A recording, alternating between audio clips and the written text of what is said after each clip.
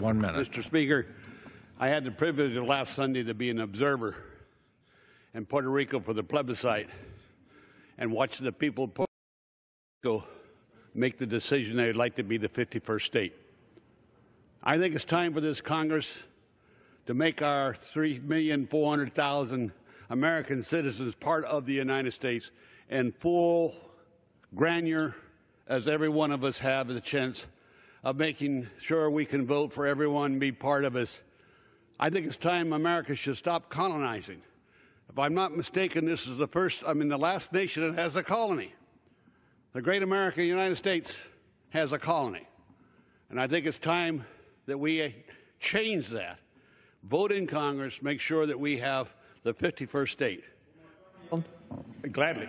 I want to join my friend who has been such a great leader in dealing with those who have associations with our country but are not states. I join with his remarks. The Puerto Rican election that was held overwhelmingly voted for statehood as the option of governance they wanted to pursue.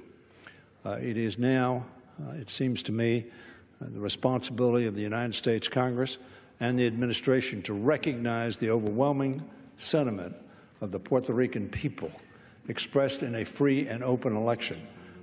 It is now, it seems to me, the responsibility of the United States Congress and the administration to recognize the overwhelming sentiment of the Puerto Rican people. But again, I believe in this so strongly that we treat every American equally. This is a civil rights issue, and they have voted 97% in favor of statehood. So I think it's time with this Congress. You know, I led this battle with your help in 1997. We had a vote, and with your side, I won by one vote.